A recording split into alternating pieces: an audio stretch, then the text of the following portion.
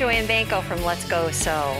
If you're anything like me, you're always struggling in the sewing room to organize. That's one of my struggles for sure. Finding your tools, having the tools where you need them, when you need them, can sometimes be a challenge when we've got fabric flying around and all kinds of fun stuff going on in the sewing space. So I thought it would be really fun to make a sewing machine mat. There you see it right there, the beautiful blue one. And it's got embroidered pockets on it, plus another big long pocket in the front. And it's perfect for storing all those little notions that you need to reach for when you're sewing. It's also a great thing to take with you while you travel. Maybe you have a smaller machine. I'm going to be working on my big machine here today, but you might have a smaller one that you're taking when you go to classes and retreats, camping, whatever. That is the perfect way to roll up your tools, have your seam ripper, your needles, everything you need at hand. So let me tell you a little bit about the supplies you need. You're going to want to start with your base fabric. Now, what about size? That might be your first question. Size can be whatever you want it. You can see from the sample that I just made sure that I had a little bit of a margin behind my machine, a little bit of margin to the right and to the left. And then I think the pockets, it's good to maintain the size that I use, which is about 5 inches, because that way it's not hanging down too low when you're sitting at it. So that just makes sense. But again, base-wise, you can, I'll give you some tips in the download, but you can measure your machine and then make it accordingly. So I've got my base fabric, and then I've got a pocket fabric for the big pocket. You'll see the embroidered ones in a minute, but if you don't have an embroidery machine, sure can do it another way. All you got to do is get another piece of fabric and you could just make little patch pockets to go anywhere you want.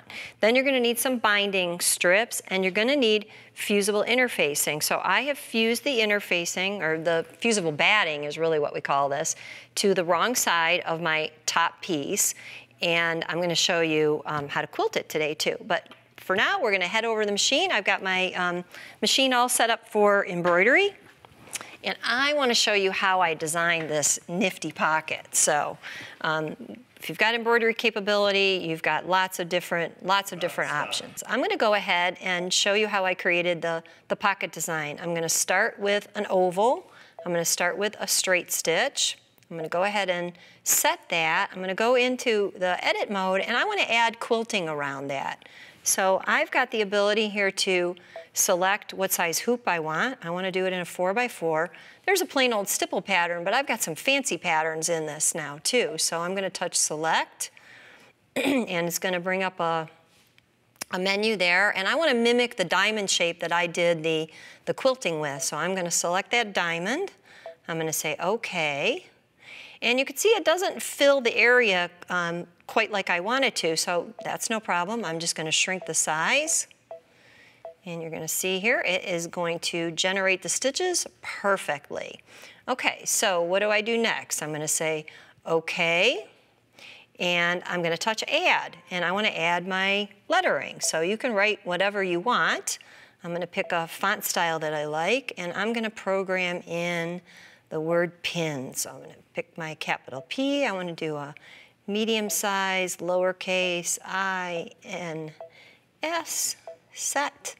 And let's take a preview of that, and you can see how neat that's going to be. So let's go ahead and get this started stitching.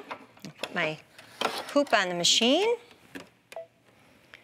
and lower the presser foot, and oh, it wants me to touch embroidery, so we are good to go now. I got a green button. Okay, so what's really cool about this is, again, it's going to mimic the quilting that I did on the mat area. It's going to give me that same kind of look. It's going to label my pockets, and it's going to be a really fun way to use your lettering and maybe frame shapes that you have built in and quilting patterns. Of course, you could do this with anything. You could do just lettering.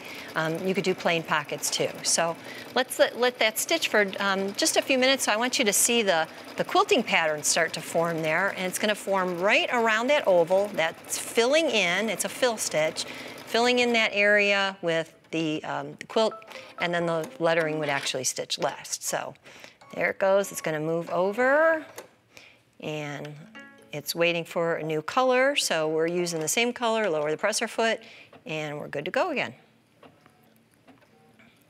We'll let that stitch for just a minute there. The total design takes about 5 minutes. Stitches all of the areas right where it needs to go from edge to edge, and then travels around. So it really does a really nice job of filling that in. Okay, can you see that? All those little diamonds are starting to form. Let me just talk about fabric for a minute while that's stitching. I just used a plain, ordinary cotton.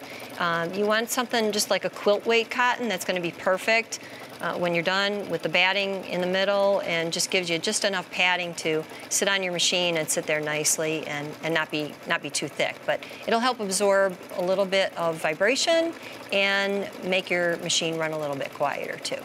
All right, let's go ahead and stop this. Okay, and I've got one already finished for you. So there you go, you see it. Perfectly sized. I did it in the 4x4 hoop so it would fit my pocket area, and we've got a nice, neat pocket finish.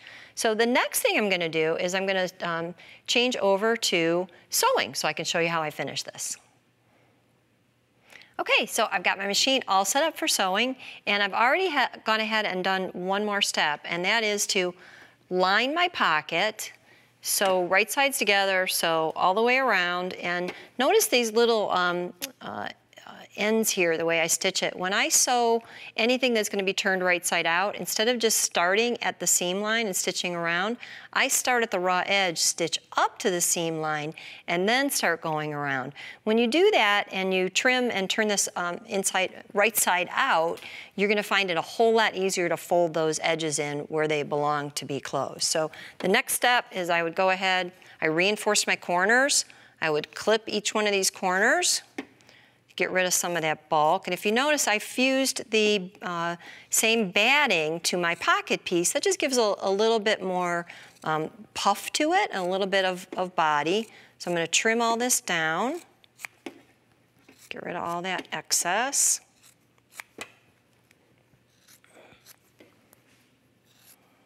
Okay, and then I would turn that right side out, reach in there. And I'm going to use a very important tool here, this little point presser, to poke out these little corners here. Okay, and again, you know, make as many pockets as you want. I just thought 3 little pockets would be good for storing pins, needles, little notions. We get in there and we just poke all that out. We're going to have a really nice, pretty little finished pocket. Okay. There you go. Like I said, look how nice and neat that is to turn that raw edge under. You're not going to have to fuss a lot there with, you know, where it should end up to match where you started stitching. All right, so now we're ready to do the quilting part on this. And I quilted that whole blue mat in the same diamond fashion. I did it with a special foot that I have attached to this machine. It's a dual feed foot, and it's belt driven. And it actually plugs into the machine. It's digitally controlled so that I can control the feeding mechanism, make it go a little slower, a little faster. It also allows me to do some extra different stitches. So what in the world are all these gadgets here for? Well, these are quilt guides. So we can take this with an attachment and slide that right in there. I slide that right in. And all I have to do then is start with the first line that I'm going to use as my reference point. I really am fond of this diamond effect, so I just did a little cross mark, and I'm going to be able to stitch multiple rows.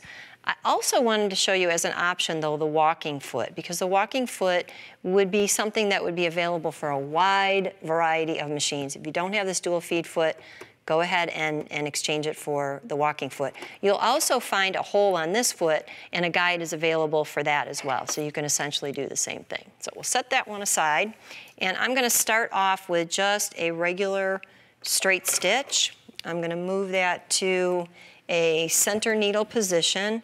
And when I do quilting, I always lengthen my stitch, at least 3, maybe 3.5. Okay, and we're just going to do that first row. I actually could turn on my little beam there and use the guideline, and I could line that up if I wanted to. And I could use that to, you know, see if I'm following that line. Okay, so we're gonna go down that one line. Go ahead and turn this off now so you can see this. Okay, and this is where the guide really comes into play. I'm going to use that first reference line. I can slide this whatever distance I want, and each and every additional line that I stitch, all I have to do is watch my guide arm and my previous line of stitching, and I can go end to end. I can keep turning this around and go directionally from side to side across the whole entire area. Okay, so we'll do one more row here, and then of course I would go in the other direction and do that. I'd be a little more straight on the straight road too if I was paying a little more attention here, okay? But you can see how nice that is. Now, what about using some alternative stitches? Well, with this option, I can actually go into even the decorative stitches that are in this machine. I could choose something like a feather stitch, and I could do that maybe between the rows. So again, I could change that distance and do, you know, extra stitching in between. This foot gives me the ability to choose stitches that normally would not be available to be used with a walking foot because it's belt driven instead of using the teeth that feed it. So it allows me to do side to side stitches. It also protects me on this machine. Anywhere I see a stitch that is open for use, it's highlighted. It's not grayed out. It's highlighted on the screen. So, all right. So I've just done some really quick stitching there. And you get the idea. Let me show you some of the other samples that I've done, and you can see some of these pretty effects. So here again, I could use a decorative stitch for all of those rows, but I think it's kind of fun to mix it up and do straight stitches and then do some of these decorative rows in between. So let's go back over to the table and let me show you how I finish this up. I would have my quilted layer. I'd have another piece that matches this that would be on the back side. I'm going to put wrong sides together. I'm going to have a binding strip that's going to match each side. I'm going to bind those edges, sew in my pocket lines, and I've got a perfect sewing machine mat for home, for travel, for quilt retreats. Visit the website. You'll find complete instructions on how to make your own wonderful sewing machine mat.